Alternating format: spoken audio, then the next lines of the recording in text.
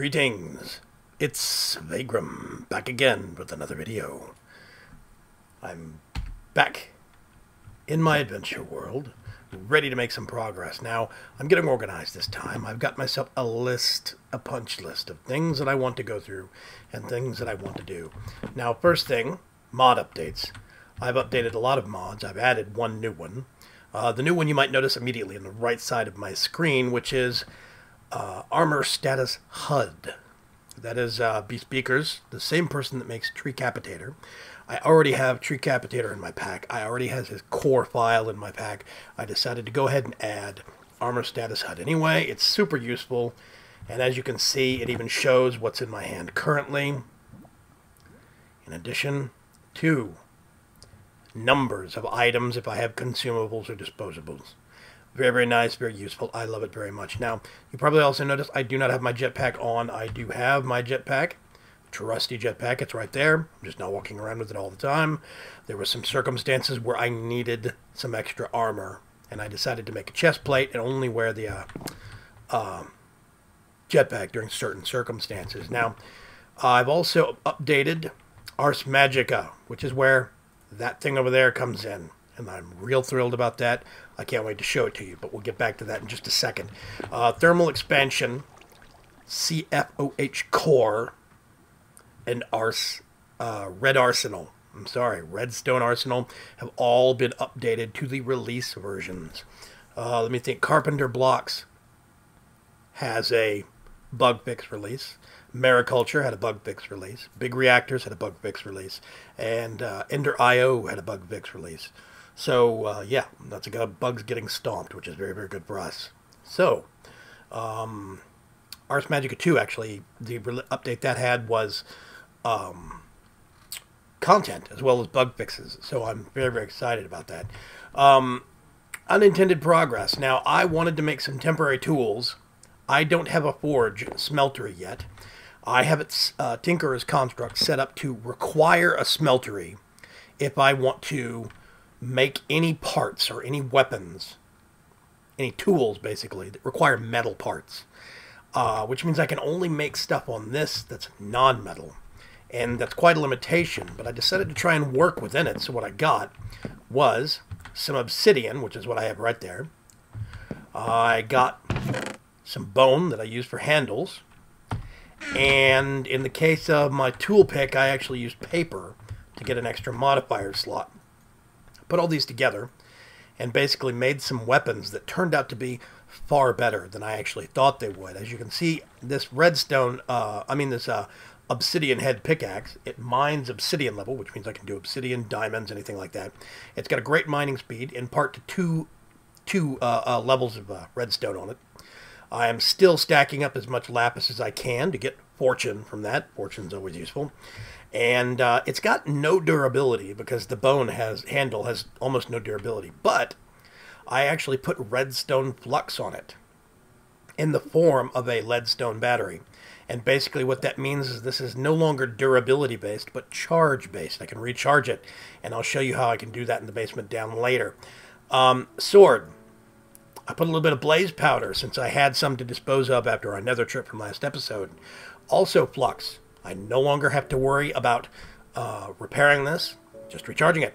I put some quartz and about 4 pistons, as you can see by the funny little graphic, for knockback. Knockback, just having a little bit of knockback can really help, especially when you're fighting wither skeletons in the nether, which I would like to start doing at some point soon. Now, I don't consider any of these tools to be long-term tools, but they have turned out to be far better in the short term than I thought they would. So that was kind of unintended progress on my part. I did not mean to make this level of an advancement without you guys, and I do apologize for that. Now, as you'll notice, one benefit that these tools get from an obsidian head is reinforced 3, which is very, very nice. Unfortunately, that doesn't carry over to the redstone flux. So it lasted for a little while until I repaired them once and then put chargeability on them. And now that they're redstone flux chargeable, that reinforced 3 is kind of wasted. I guess unless I run out of battery power and keep using them. But thankfully, I'll never have to really do that because 400,000 RF goes a long ways. And you'll see what I'm talking about. technically speaking, I could still put a diamond and a gold block on this pick and still get another modifier slot over here, but I haven't worried about that yet, and I've got better things that my gold needs to go to right now. I've got my nice hatchet, shovel, pickaxe, and longsword, but I still strive to make a smeltery from Tinker's Construct because I want to make a hammer, and the fastest hammers out there are made from metal parts. But we'll get to that point later. So, let's see. Back on to mod updates. We actually have Ars Magica 2 added a lot of content. Hello. I think we just got struck by a meteor somewhere. Okay, I'll go back to that later. Ars Magica 2 got updated. One of the things that they actually updated to Ars Magica 2, Ars Magica, right here, the Magician's Workbench. Very, very cool. 2 crafting tables, 1 piece of carpet, apparently has to be white. I tried another piece of black carpet I had and it didn't work.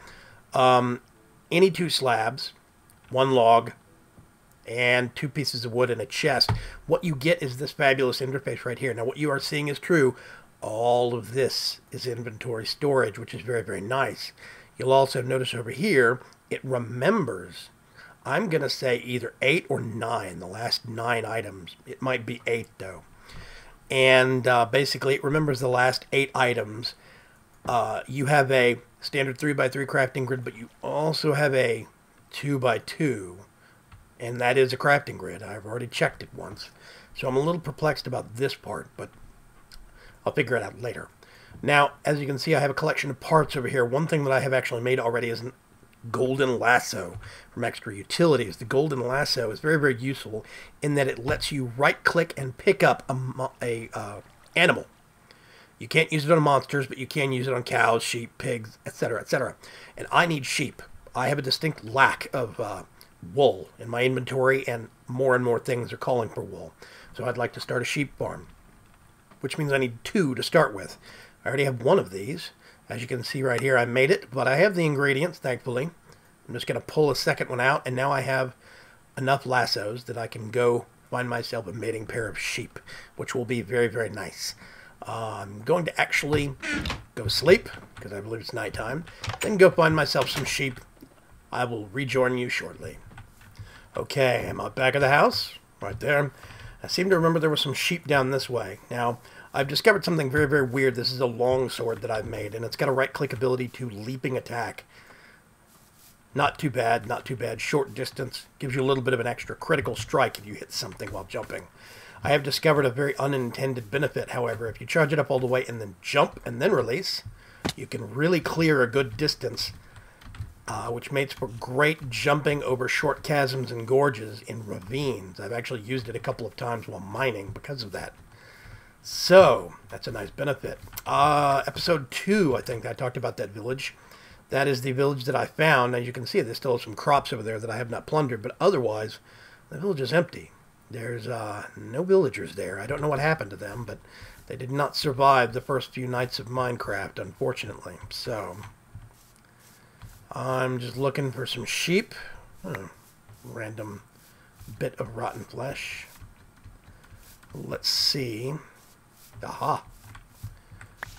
Bushes. I love these bushes. They're added by Tinker's Construct, and they're a great way to get food.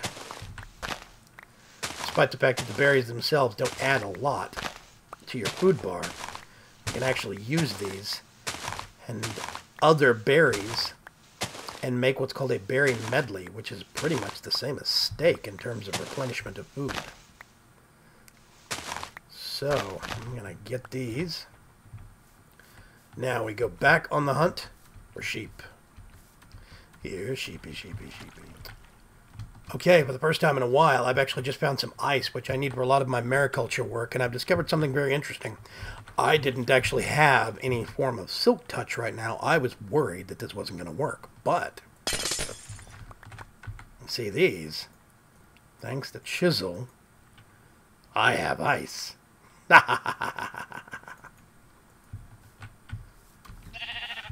Sheep 1, right click. Sheep 2, right click.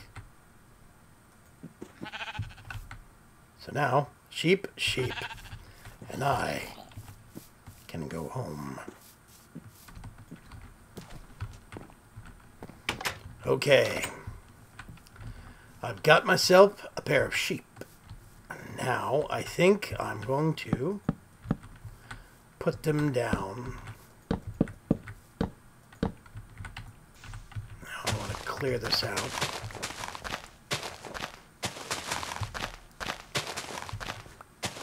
Because I don't want any old monster just walking into the pen.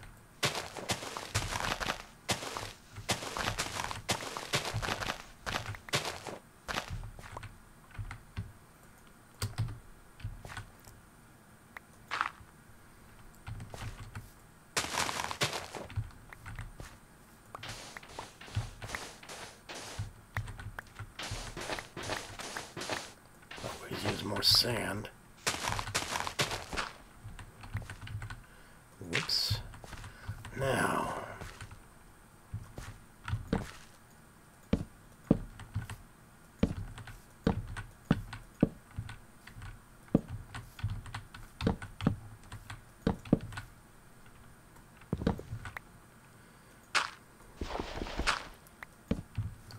Brilliant. Dirt fence. Okay. Now the magic happens. Insta-sheep. And I fully plan on doing the same thing with a pair of cows and probably a pair of pigs later on as well. But as it stands right now, that will suffice just fine. What I need to do next is get some of my iron. I think I have some of this in here. Yes, I do. Now, what we do.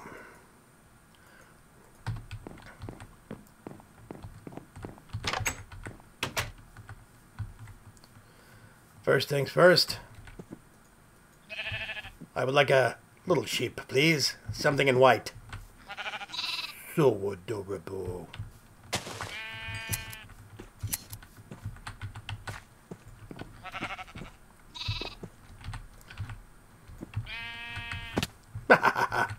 Neat trick that I discovered that I could do. Okay.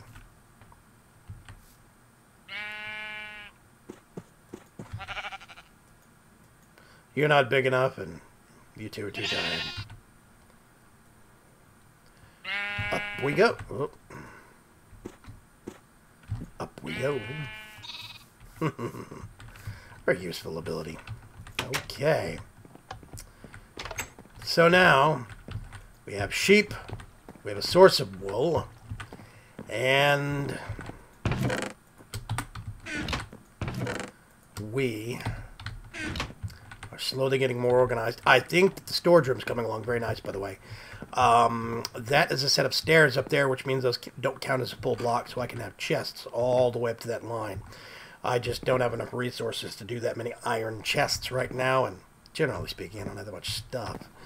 Bank of Java chests, and I also have hidden doors, thanks to carpenters blocks right there. Very, very nice, very nice. We wanted to do something with that, didn't we? Enchanting Plus. You can make an upgrade.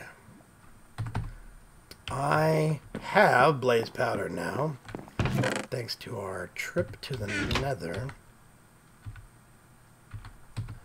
I actually have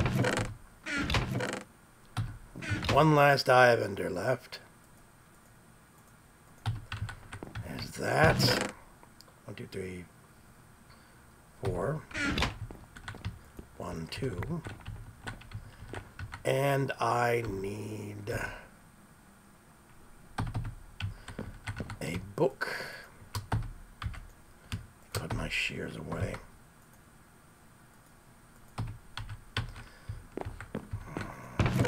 No.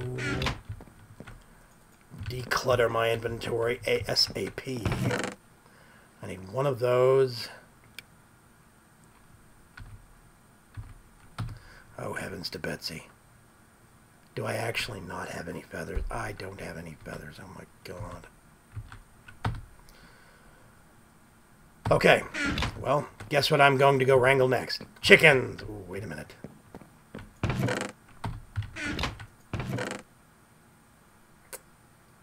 I don't even have eggs. Wow. Okay, I'll be right back, folks. Okay. I'm back. And I have chickens. You're getting company, whether you like it or not. I'm going to put those away. And actually, I'm curious about, well, first things first.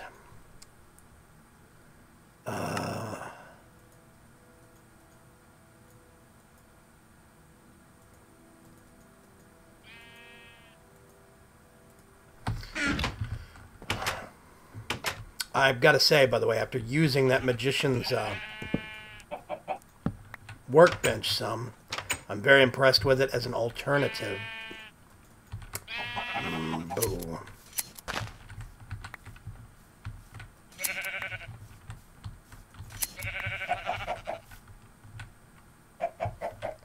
Excuse me.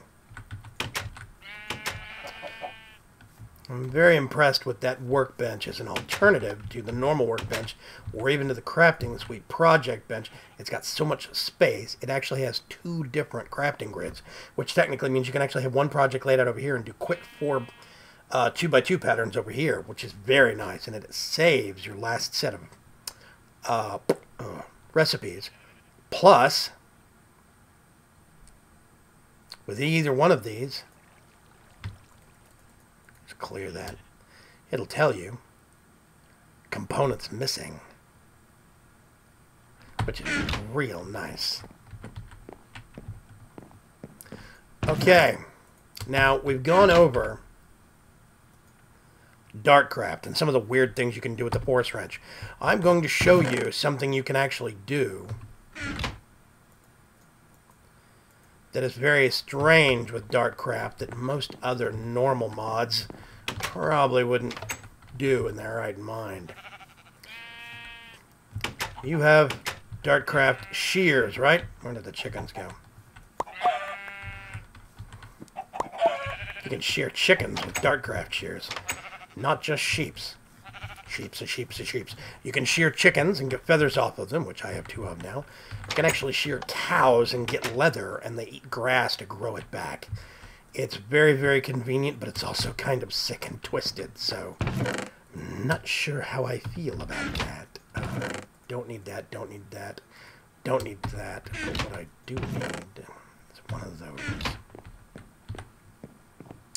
Okay, ladies and gentlemen. Let's put all this in here. Oh, it doesn't actually support. That's interesting.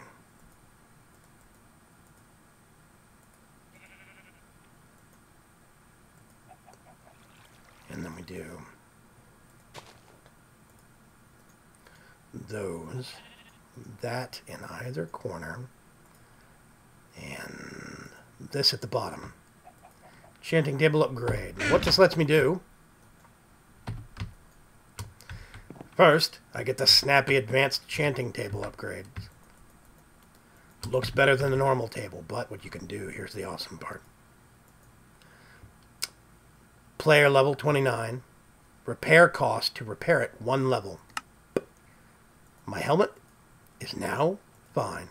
Now, I have no bookshelves around this, which I need to remedy, but I don't have that done yet. 10 levels max. Here's what I can do.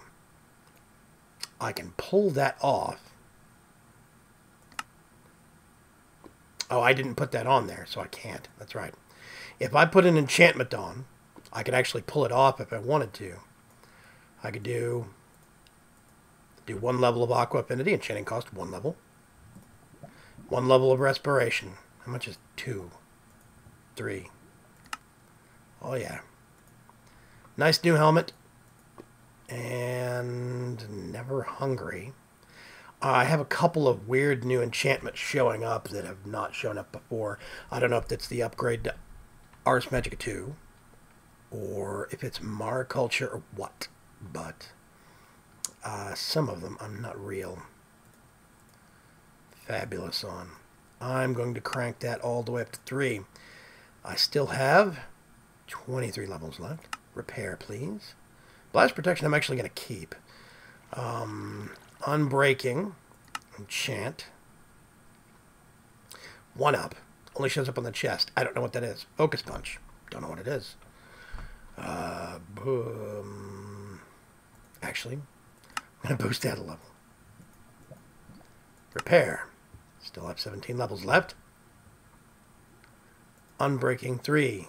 Now there's full resistance. I think that's different than Featherfall. I think it stacks. Leapfrog, Sonic the Hedgehog. I'm not real big on those because they make you even harder to control. There is, however, a scent boost. I do that at 1. I think this is either Enchanting Plus or Mechanism. I'm actually not sure where this mod comes from, but basically it adds 1 block to your jump height. Instead of being able to jump 2, you can jump 3. It's not real heavy. It's not real game breaking, and it doesn't really kill your controllability. So very, very nice. Featherfall. I'm maxing that one. Thank you very much. Protection. I'm actually going to put in protection 1 on that. Unbreaking. How much? And there we go, folks. Fully enchanted armor. Using the Enchanting Plus upgrade mod. I really, really like it. It means you can put a lot more use to your other to your levels. You can put more uses to it by being able to repair your equipment. It means certain levels of equipment, certain types of equipment goes farther, which I actually kind of like, but there's still a cost to it. I'm spending levels in order to do that, and there's actually a pretty steep curve depending upon the material. The armor I've got right now is osmium, and it actually is kind of medium-low on the hit point scale, which is why it's not real expensive to repair. So if you don't mind going back constantly and reusing your levels a lot, it's not bad. Later on, I'll probably do some upgrades. Now, it is setting. I'm going to go sleep, and then we can address the boat in the morning. Okay. So, just a quick example of a scent boost one. Straight over a fence, straight back out. By the way, you notice I sheared that chicken and it's back to normal. This one will be soon too. What's even scarier, let's see if I can do that better this time.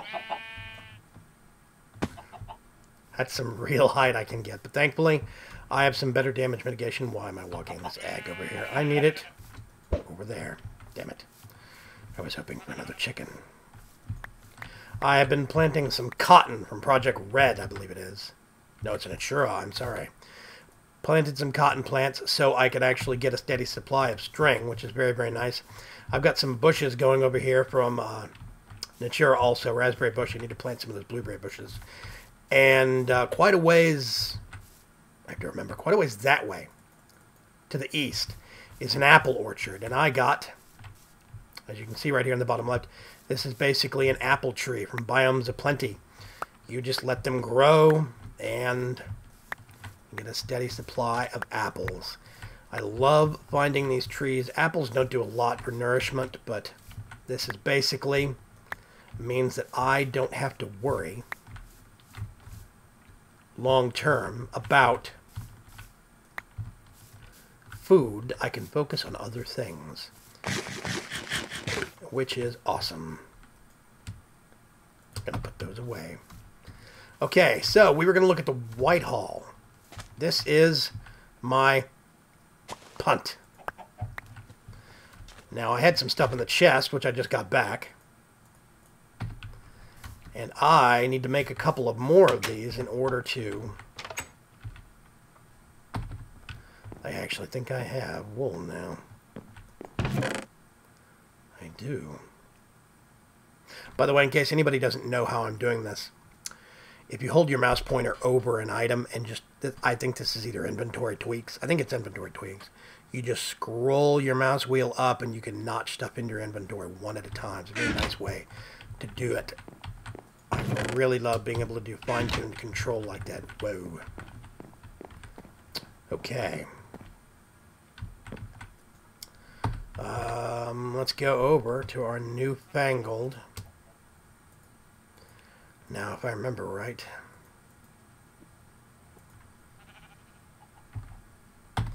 Yep, these require boats.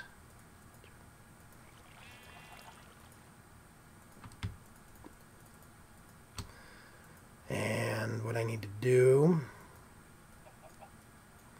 put sticks right there. And we have more punts. What am I going to do with multiple punts? I'll show you. 3, and you get a Whitehall, ladies and gentlemen. I give you the Whitehall. Double-masted, double-sailed, 2 chests side by side, which means you can separate your inventory. Now, this thing is big, it's nice, and I can actually,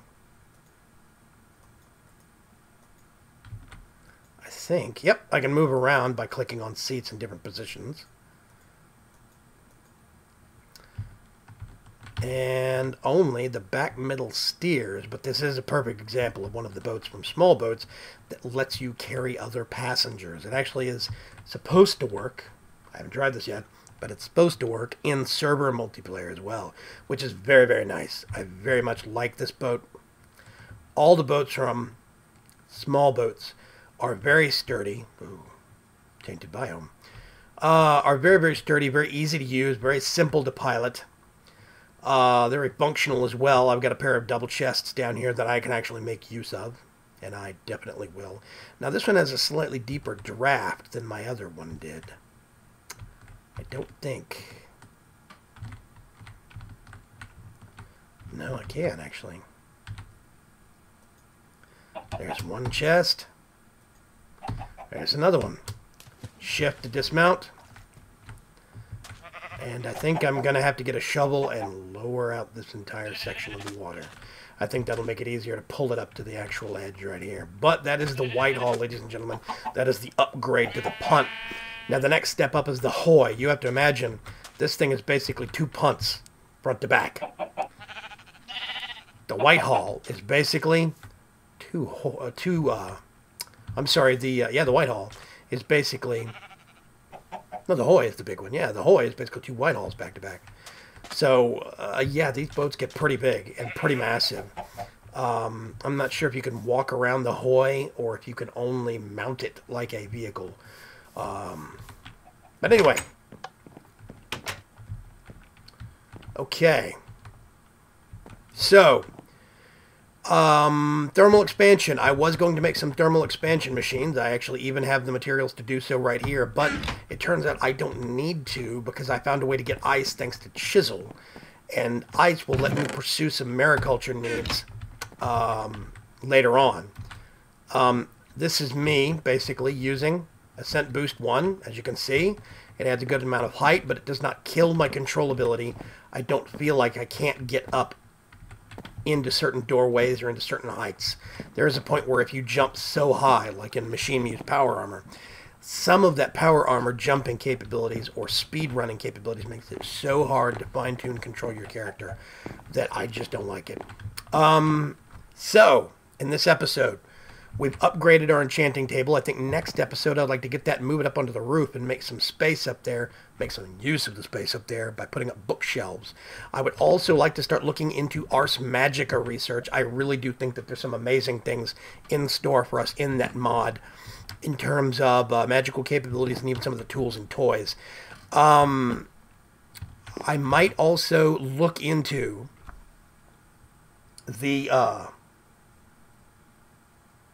mariculture that I've been missing out on because I have ice now. Now, there is one last thing that I've been wanting to do. Igneous. Can I spell igneous? Oh, dear God, I can. I want... let's see.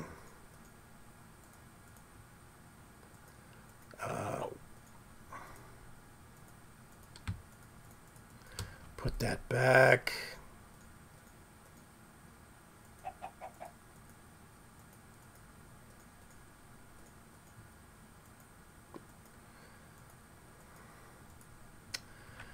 And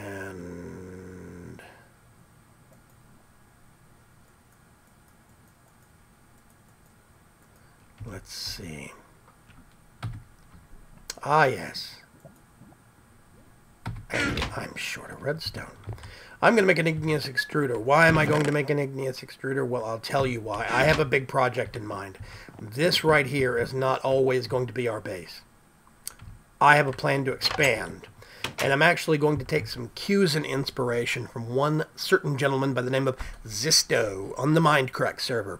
Zisto is a big project man, and he's got a couple of builds that I've been really impressed with. Number one was their previous season on the Mindcrack server, which is vanilla. It's not modded Minecraft. But he had this massive base, a sky base. It was called the Lens. It was magnificent.